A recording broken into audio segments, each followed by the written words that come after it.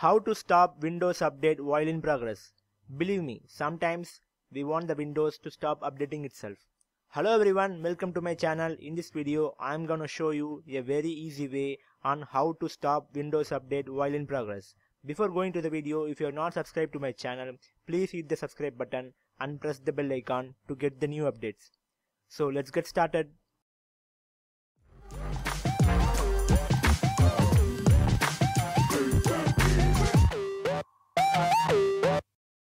Sometimes we want to stop the Windows update for some reasons. For example, to save the internet data or to save some time. Particularly in Windows 10, it consumes a huge chunk of data while Windows 10 update happens. Now in the screen you can see Windows 10 update is in progress. So how to stop Windows 10 update in progress? Now click the Windows icon and then type run.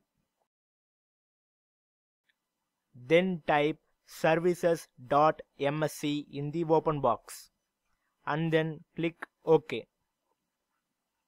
Then one new window will open, which will display a list of services which are currently running in our Windows. In that, search for Windows Update.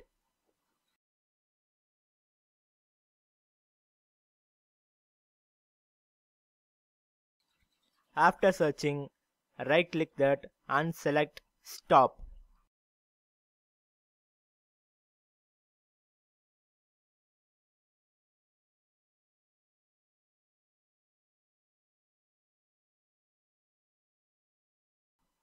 Now go back to the Windows Update screen. Now you can see that Windows Update has been cancelled while it is in progress.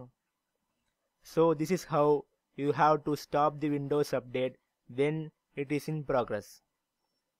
So that's it guys. I hope you enjoyed this video. If you enjoyed this video, please press the like button and put your thoughts and query in the comment section and share this video if possible. Thanks for watching. Have a nice day.